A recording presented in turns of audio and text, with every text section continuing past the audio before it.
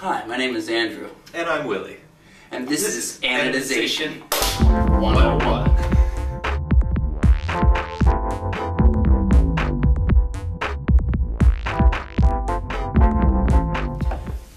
Anodization is an interesting process used in a variety of ways.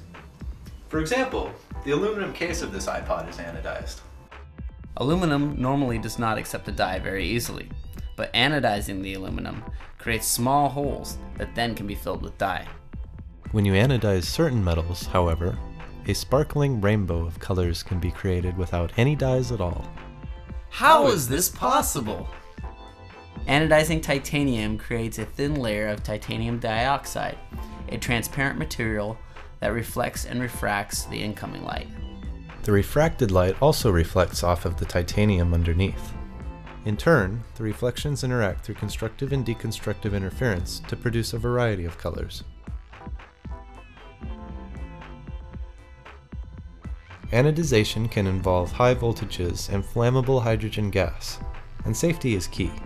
To better understand this process, we traveled to Scappoose, Oregon, home of the world's largest candle, to enlist the help of a trained professional electrician, Dan Brown.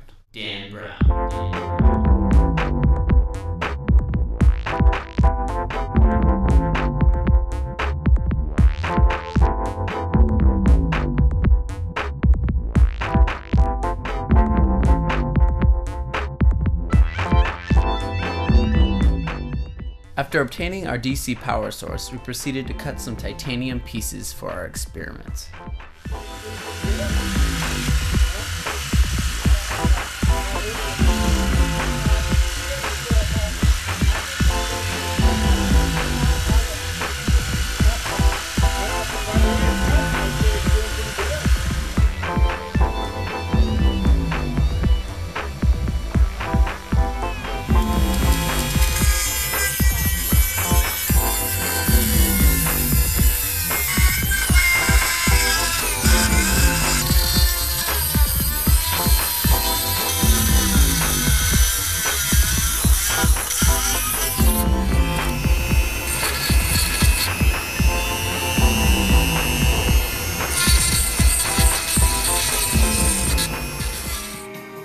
The anode is attached to the piece of titanium to be anodized.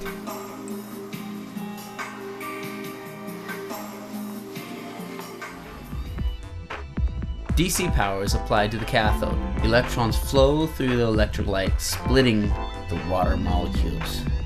The hydrogen escapes as gas, and the excited oxygen bonds to the titanium, creating titanium dioxide.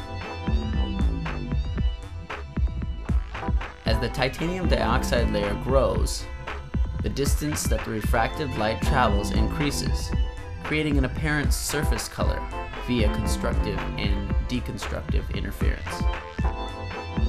Now remember, anodization is fun, but it can also be dangerous. High voltage and explosive gases can be hazardous to your health. So take care and have fun.